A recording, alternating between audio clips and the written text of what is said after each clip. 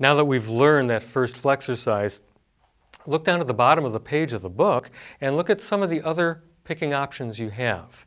Now what I was doing a moment ago was simply alternate picking, with my pick.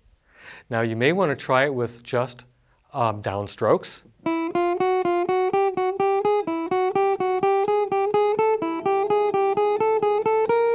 Or upstrokes.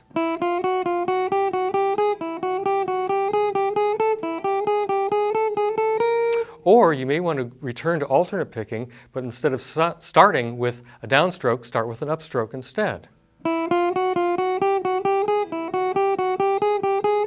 And so on. The idea is to make the sound identical regardless of the way you're picking.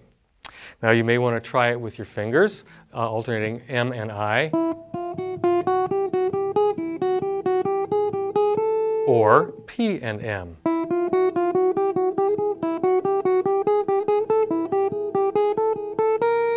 There are many, many options here. So I would practice the ways that you play the most and then try to develop new ways of playing as well.